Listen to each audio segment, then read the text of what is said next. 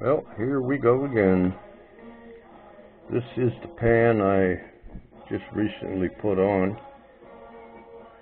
I got lazy and didn't bother to dig too much out of it. As you can see, there's still a bit in there.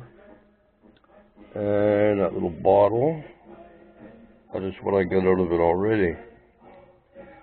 There's my nugget. I just had that weighed. It's 10.32 grams. And I broke a piece of quartz I had in the basement open last night.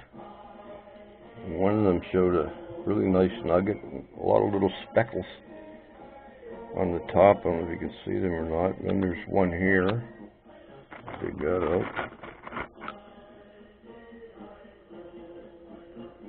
Well, that's got one little piece in it, but it looks like it goes in there about 1/4 of an inch.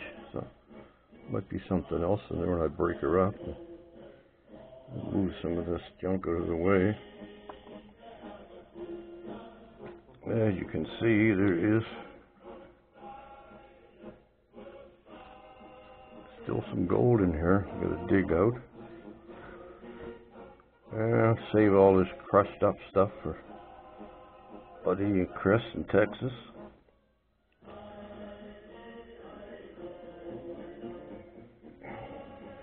We're expecting a big snowstorm tonight. Christ, I don't know. Probably be like June before we get back in there again, digging around. But that area where I go, it's been settled, I think, in the 1770s, 1780s.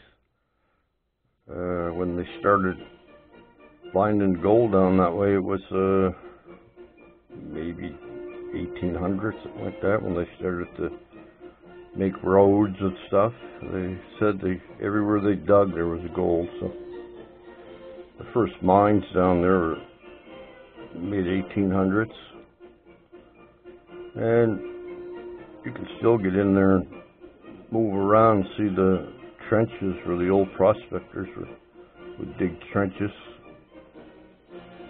So I just get in there and redig. Yeah, it's a nice sample there. I looked at. Where's some of this where I spill it again?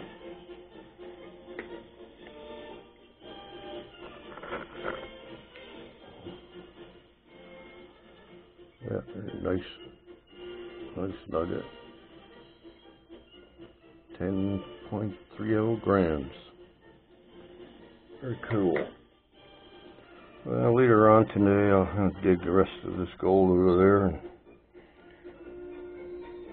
put the rest of that sand in a bottle for send away.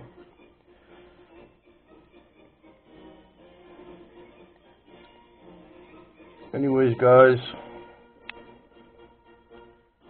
I was going to try to tell you some stories. I can't fucking remember any. We'll see what happens the next few days. I'm back, and we'll see you all later on. Thanks and goodbye.